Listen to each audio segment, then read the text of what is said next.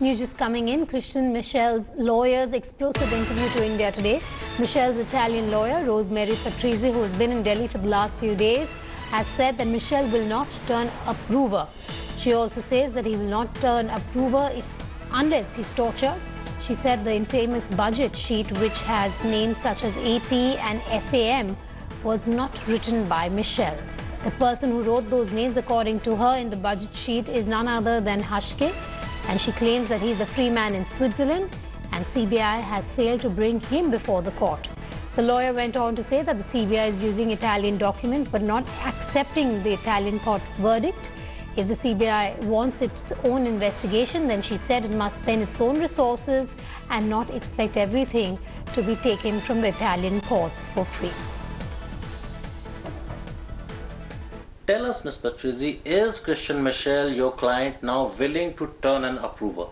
No, he is not going to do that unless if he will be tortured by the police.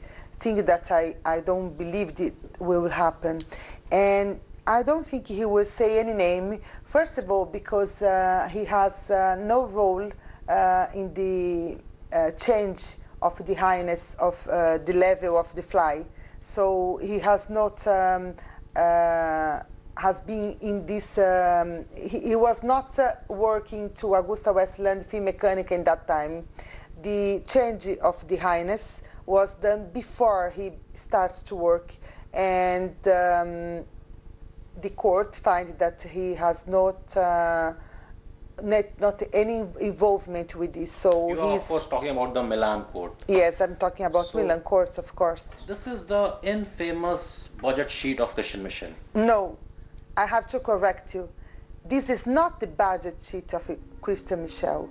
This is the budget sheet that was found at Mr. Hask's house, and this has been written by Mr. Hask. So this is nothing to do with Mr. Michel. Whoa. He didn't write the document. It was found in somebody else's house, means Mr. Hask. Why he needs to answer questions about somebody else's document? No, but Ms. Patrizi, CBI believes that this budget sheet was created by Christian Michel. No, but this, even Hask said 1,000 times before the court of Milan that this document was made by him, and this is his handwriting. So why they believe that it belongs to Michel?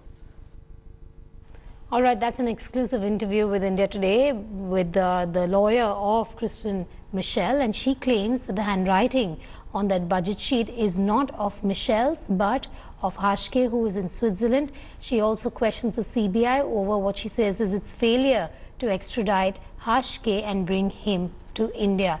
Also, the lawyer of Michel goes on to question why there has been no arrangement to get Hashke back.